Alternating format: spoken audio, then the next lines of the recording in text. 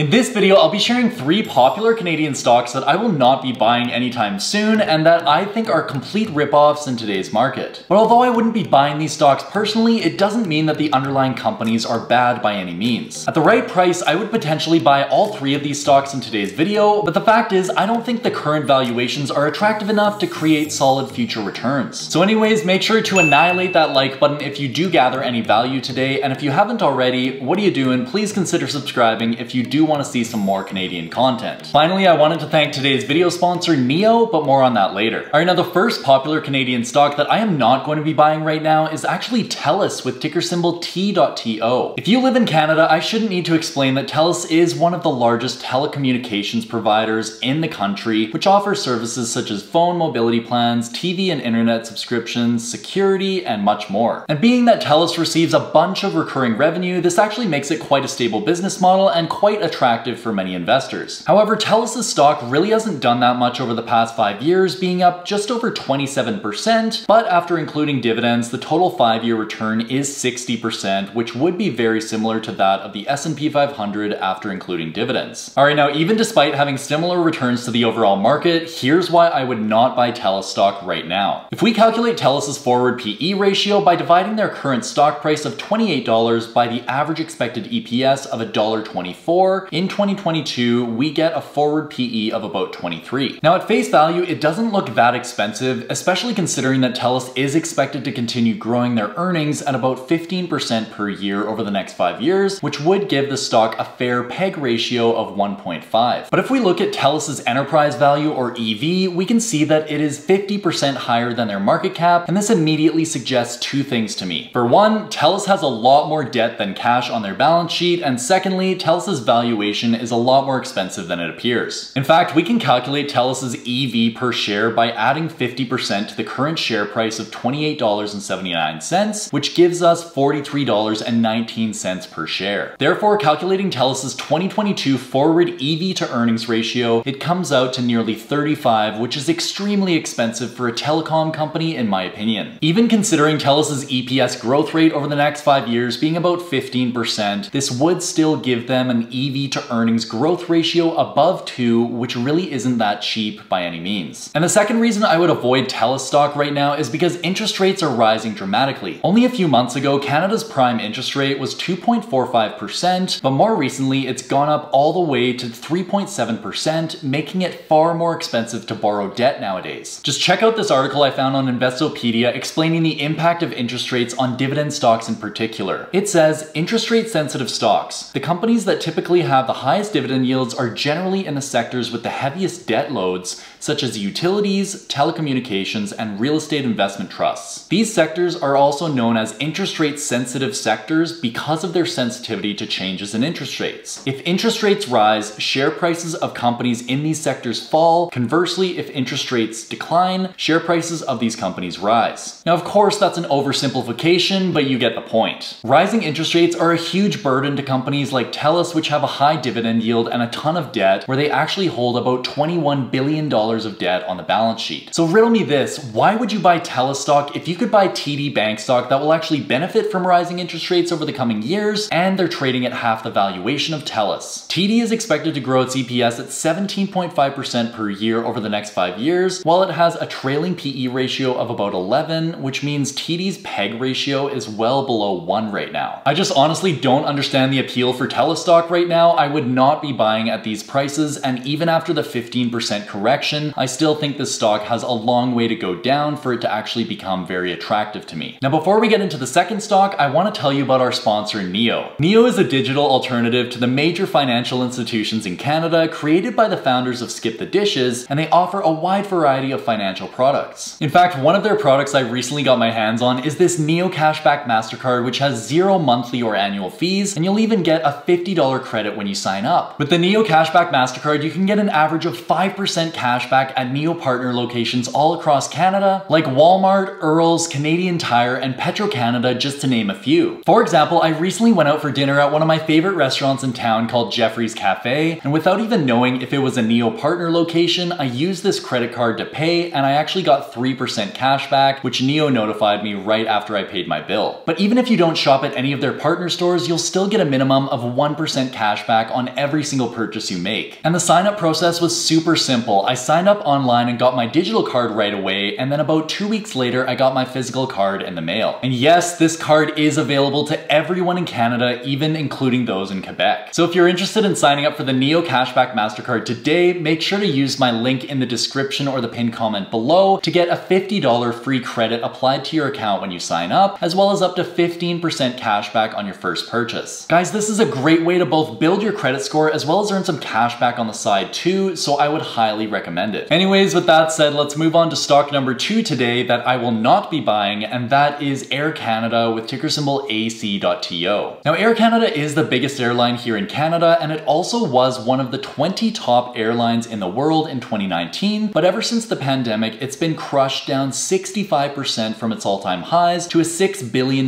market cap where it sits today. And to be completely honest with you all, I believe Air Canada is in the worst position of all the stocks I discussed today for 3 huge reasons, those being debt, rising interest rates, and high gas prices. Now, in terms of debt, we can see that Air Canada currently has over $16 billion in short-term and long-term debt on the balance sheet, while they also have cash of about $8.6 billion.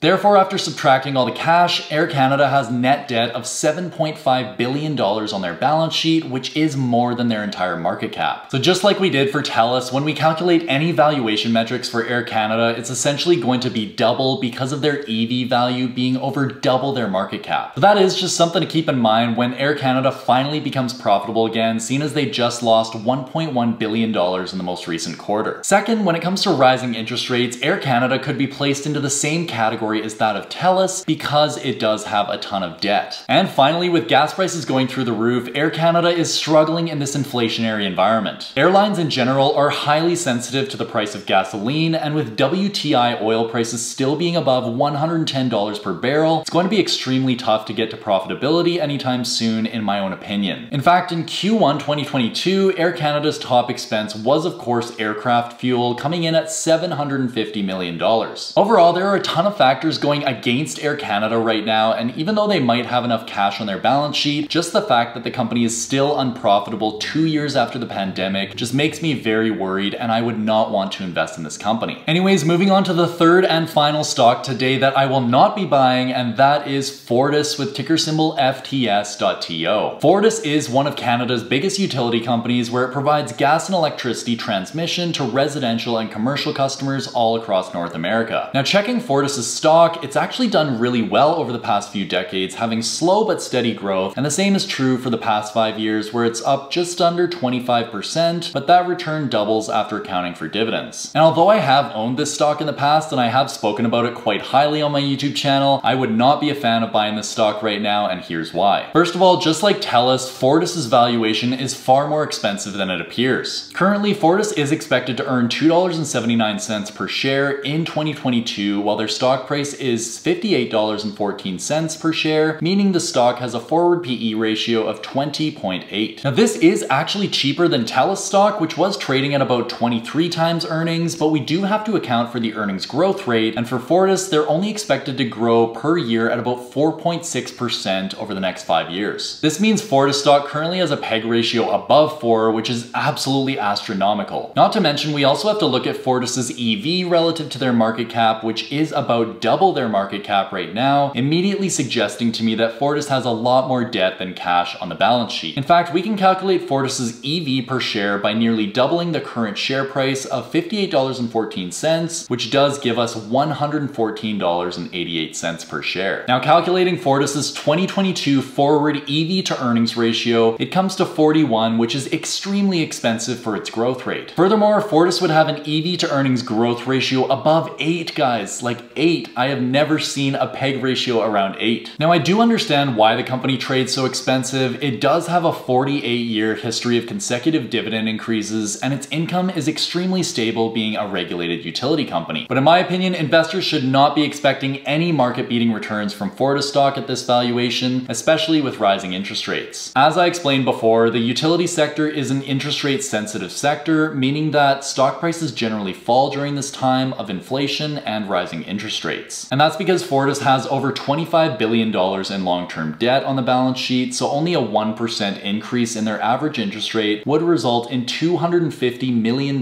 more in interest expenses per year. So once again, I ask, why would anyone buy Fortis stock when they could buy TD Bank stock growing at like triple the rate of Fortis and at half the valuation? It honestly just doesn't make any financial sense to me, but that's just me. So yeah, I really hope you guys enjoyed this video or gathered some value, and if you did, don't forget to drop a like. It really does help out my channel, and I really do appreciate that. Also guys, don't forget to sign up for the T.TO Cashback MasterCard. This is a really good credit card here in Canada, and I would highly recommend it. But anyways, with that said, I will see you guys in the next one.